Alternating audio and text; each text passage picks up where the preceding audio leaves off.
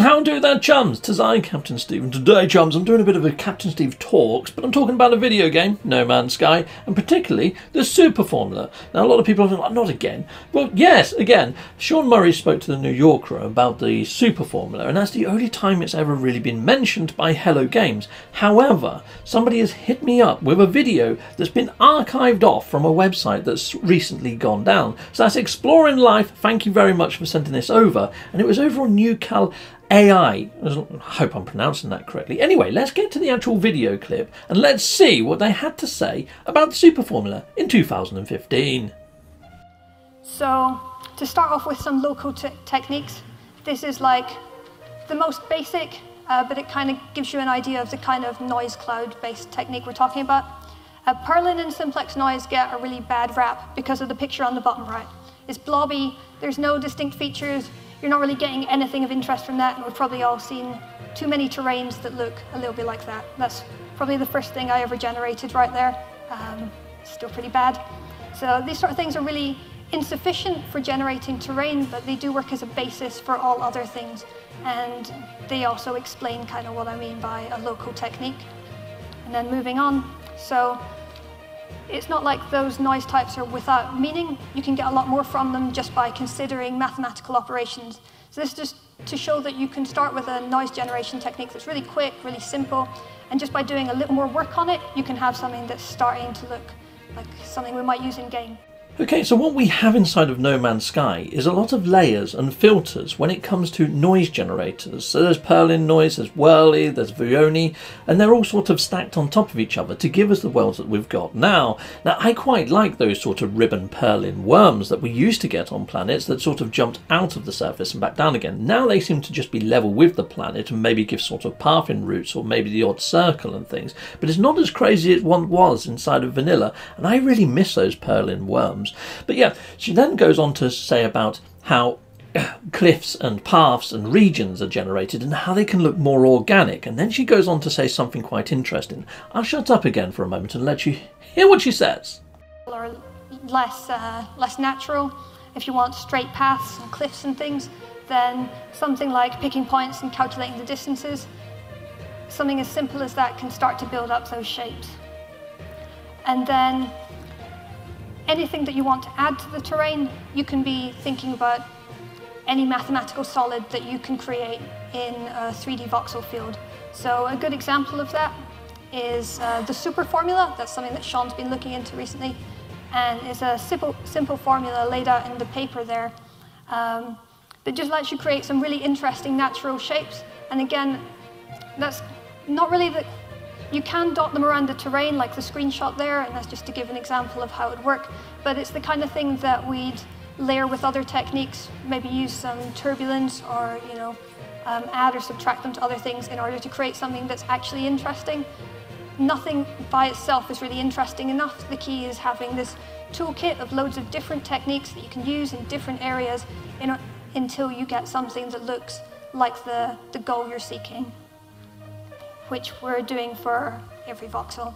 So thinking in terms of our sphere again, you can imagine this as layers moving out from the sphere like mountains on a planet, that kind of thing. And this is where we can take our 2D noise, we can consider it to be a density, and we get your really basic height field.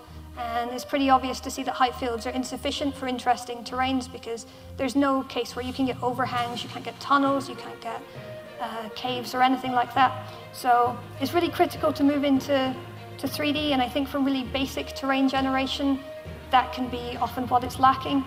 But there's a lot you can do there, from just turbulence on shapes you've already generated on your height field to constructing whole new solids like things from the Superformula or methods of digging tunnels into the world. You can be adding subtracting as well as adding through this and any other operator you want. So, okay. Here's a quick video with some of our terrain stuff.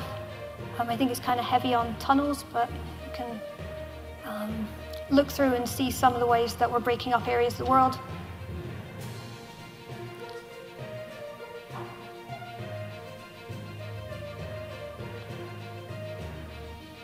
So yeah, this is where we start to get something more fantastical. So you probably don't see floating islands on Earth, but we're big fans.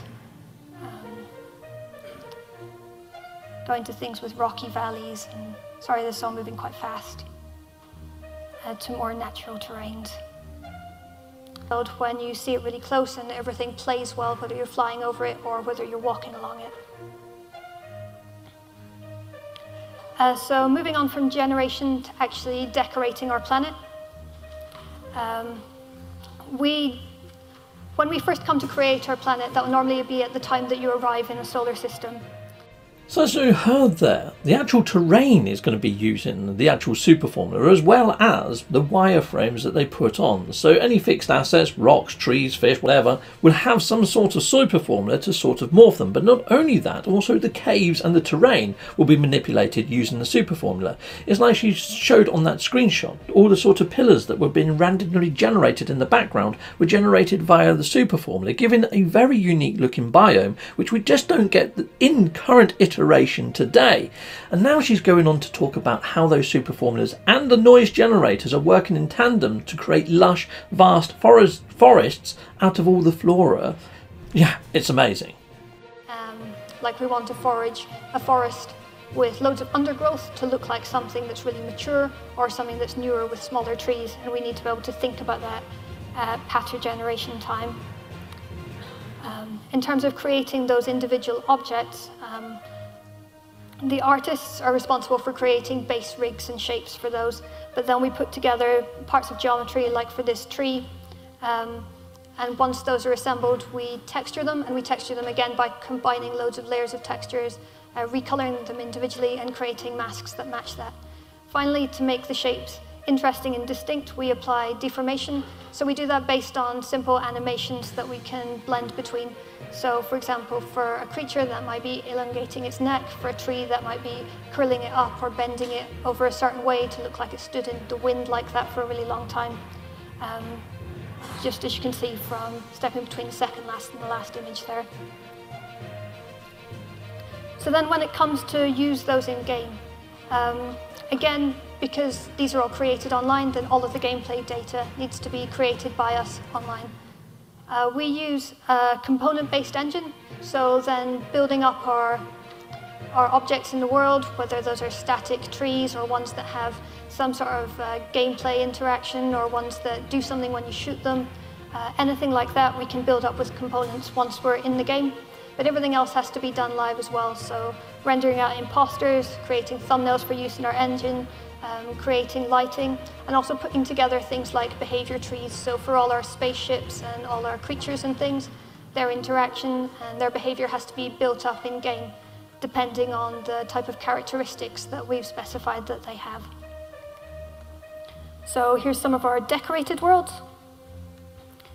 Things to look out for are, for example, ways that we cluster trees. So we do that both from, a realism perspective in terms of building forests, but also in terms of what our art director really likes to talk about is if you have an individual tree, that's not very interesting. If you have 3 or 5 trees, that's quite a nice scene. But if you have 3 or 5 trees in a cluster with some medium-sized plants around them and then some little plants at the bottom, that's where you start to get something that people actually want to look at, that you can look at any scene and think, oh, I can take a screenshot of that, and that would be nice. Okay people, so you've heard here how powerful the Superformula actually is or was inside of their development stages, and it's not in the actual system as to now. Now I have done videos on the Superformula before, and I'm going to put them into a little playlist. I'm going to put it on the end card of this video, so please watch to the end of the credits. There will be a little card that pops up, hit that, and it'll be everything you need to know about the Superformula to date. Please give it a watch. Until next time, you've been awesome. Take care, goodbye, goodbye, and goodbye again. Well, thank you very much for watching. If you like what you see, please hit a like and a subscribe, and I'd like to say a massive great big thank you to all of my backers over on Patreon and over on YouTube membership. Thanking you, backers! And if you want to support this channel, just don't skip the adverts. That throws revenue down my avenue. Or yeah, just stay with Captain Steve that little bit longer and hit something on this screen. There's merch here now too.